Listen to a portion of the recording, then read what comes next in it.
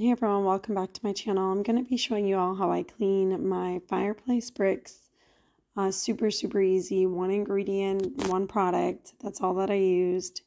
That's all that you need. And this is how it looks. I am showing you what I used, which was the scrubbing bubbles. That's basically all that you need. I also used the Vim Power and Shine, a little scrubby, and then a cloth, and also some water.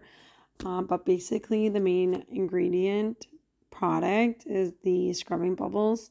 You don't really need to use anything else, maybe water, but you're basically just going to spray all the areas on your bricks that are dirty and let that sit for at least 5 minutes.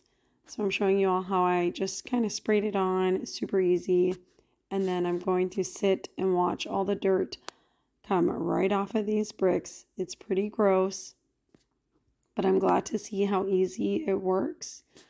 Immediately you can see the black coming right off of the bricks. Like I said, you might need to do this 2 times, even 3 times. I did do it 2 times. I feel like I could still do it a 3rd time, but I ended up getting an amazing result just after the first time. So just sprayed it, left it 5 minutes. I also then sprayed it again, left it 5 minutes. I'm going to show you all how I just scrubbed it with a little scrubby. Get it at the dollar store and you can just scrub it. Make sure that the bristles are a little bit tougher, not too soft. So, and then just kind of go in different directions. I did side to side, up and down, and then circular motions just to make sure that you're getting into the bricks really well. I then sprayed it with the Vim and Shine and then sprayed it with a little bit of water, used a cloth, wiped it down. You can see how clean and awesome this looks with a little bit of effort.